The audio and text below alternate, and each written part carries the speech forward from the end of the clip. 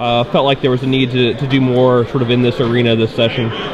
Well, there's several things in House Bill 465. We wanted to make sure that taxpayers were not paying for abortion anymore, and right now UNC and ECU are doing abortions, and so we wanted to clarify that. We want to make sure that we had a concern that wanted to make sure that obstetricians and gynecologists were the only people performing abortions to make it very safe for women.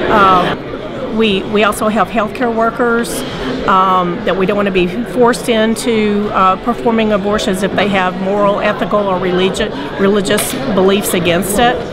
So that's protection for them. And so just those are the main reasons. Yeah, I also saw there was an extension of the waiting period. It was 24 hours. It would now be 72 hours. Yes. What's the rationale for that? Well, the rationale for that is to give a little more time for the woman to hear about alternatives.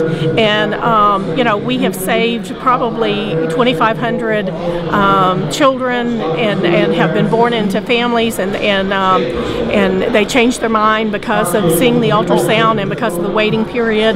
So if that can give people a chance to make, women a chance to make, to have an alternative possibly to abortion, just an extra 48 hours.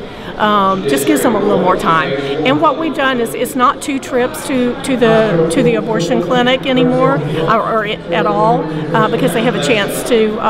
The telephone can be their first information gathering, and that counts as the first. And then you count your 72 hours from that point.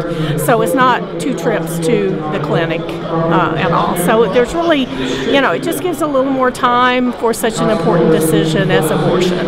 Yeah. And what would you say to some of the opponents who would say this bill would make it harder to get an abortion in this state?